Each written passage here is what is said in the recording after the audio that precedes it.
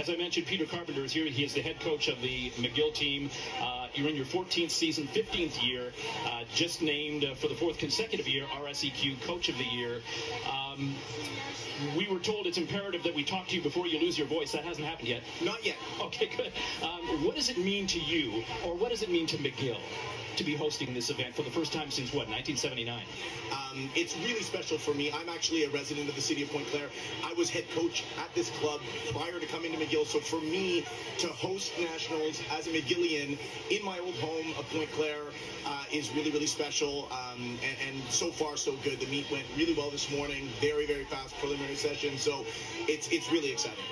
So, Bradley, talk about the caliber of swimmers that we're going to see here. I mean, some of them we will see in Paris in July. Very, very good chance. Multiple Olympic prospects here, some that stand out that I'll mention that you'll see racing prominently tonight. You'll see Shona Branton and you'll see Alexandra LePage in the women's 100 breaststroke. Two major prospects that'll be trying out for Paris later in May, undoubtedly, with a good chance of one or both of them making the team there. We have Gabe Master-Mateo in the men's 100 breaststroke. That is the Tokyo Olympian who went to represent Canada there. So, yeah, I'm sure he'll be trying to repeat and get a trip to Paris as well, representing Canada there. I'm Richard Dagenet alongside Bradley Crocker at the U Sports National Swimming Championships. Day one is done. Thoughts, Bradley? Surprises, things that you were happy to see, things you didn't expect to see? Some great racing throughout the meet. I mean, a highlight for me is both a Calgary and McGill, alumni to some extent in swimming. Seeing them battle for the gold in that last relay was very special to see. Very cool for both of those teams. We certainly saw great swims, throughout the night. That women's 100 breaststroke held up in the sense of being very head-to-head between LePage and Sophia Branton. Branton with a really great 107 performance at this meet definitely bodes well for her and in her quest to hopefully make the Olympic team later this year. So we definitely saw some great swimming, and I expect more in the next 2 days. UBC Thunderbirds are a powerhouse. I'd love for you to explain how you managed to be a powerhouse so consistently, or at least help me explain it to the viewers. Oh man, it's really intentional. It takes a lot of work to come year after year after year, but I will say when you have legacy and generations coming behind you, there is a culture of excellence and a culture of hard work and perseverance and fun that first years get to step into, and they see, UBC, they see them showing up year after year, and that gets them excited, and when they show up as first years, they know that that's what they get to participate in year after year. 340 swimmers from 28 schools across the country. Maybe talk about the point totals. Where are we at? The powerhouses are where the powerhouses should be? Yes, so I can mention on the women's side right now, we have a pretty tight battle for third. McGill University sits in fourth right now with 223.5 points. University of Calgary in third with 272.5 points. For perspective, 50 points is about 2 A finals separating them at this point. So pretty close, and I expect that to close based on the prelim results this morning. Let's see what these men have in store for the last 50. Big legs coming from Veridat of McGill in 5. What about it? What about it? Veridat is answering strongly on this relay. He has got himself out to the slight lead. We have just 10 meters to go with the home team in front. We are getting some volume in the building here, and it's well earned. In a fairy tale ending to this day 2 session, the home team, McGill University, takes the win, anchored by Mats Veridat in lane 5 for the gold medal. Hitting the wall second. What a race. With an excellent finish there, looks to be U of T. Dongfeng getting them all the way into second there in lane 2. You said, you've won a gold in the 100-meter backstroke, but you did compete in 200-meter. And did you prepare differently for the 2 races? Oh, 200-meter backstroke, it's definitely a little more complex tactically, a little more to think about. You always want to be swimming fast whenever you're racing. Of course, everybody does. You need to be a lot more mindful about conserving energy, not kicking too hard early on in the race, maximizing your underwater kick, and things like that. So I would say the preparation for 200 backstroke, just a little more thinking involved, at least in how I approached it. Would I be wrong in saying that this race must be as grueling psychologically as physically, or no? It's so painful that it doesn't matter where your mind is or what kind of shape it's in. Well, absolutely a tough race mentally. These athletes are tough physically and mentally. You have to be to race this event. And then we're noting the swimmers that do events like this often have difficult schedules across the meet. All of their races are those tough ones: the 800 free, 400 free, 400 IM, 200 fly, those type events on the schedule. So just some mentally tough athletes that work on that in training and in competition.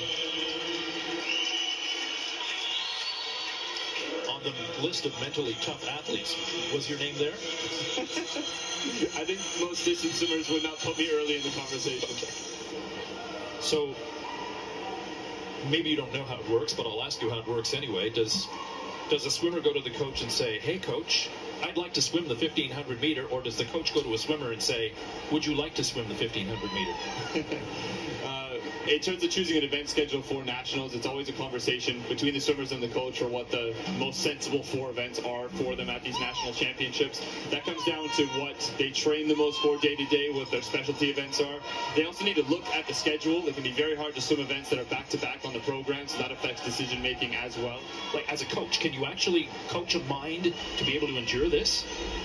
Oh, it's a great question. I think the coaches can motivate swimmers to an extent to work beyond what they think their limits are and to work hard in general. But I think a lot of that motivation and drive has to come from the athlete. They need to be that type of person who does not shy away from working hard and putting in the extra effort day in and day out to prep for events of this demanding nature.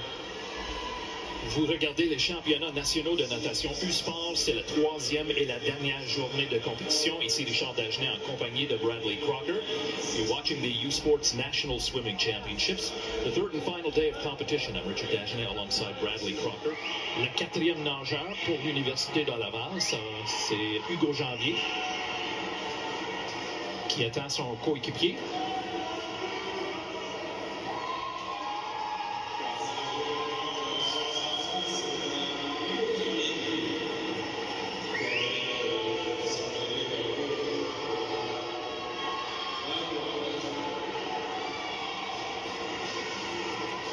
Hugo qui nage très très bien. Mais comme tu dis, Bradley, c'est difficile à voir si leur temps va être bon ou non, parce qu'ils sont tout seuls. Exactement, oui.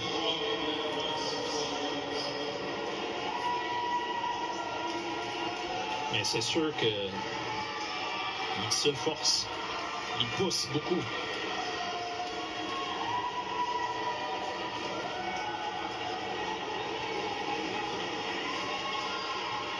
Il va toucher dans quelques secondes. Le temps pour l'équipe de Rouge et Or, c'est 3 minutes 35.12. B-final coming up. The men's 100-meter backstroke. Driss Loricki de l'Université de Laval en couloir numéro 1. Charles-Antoine Boucher dans le couloir numéro 2 pour l'Université de Sherbrooke. Brendan Oswald in lane 3 from the University of Toronto from McGill. Tristan Gauvier in lane 4. Kanik Bracco in lane 5 from the University of British Columbia. Min Nguyen from the University of Alberta in lane 6.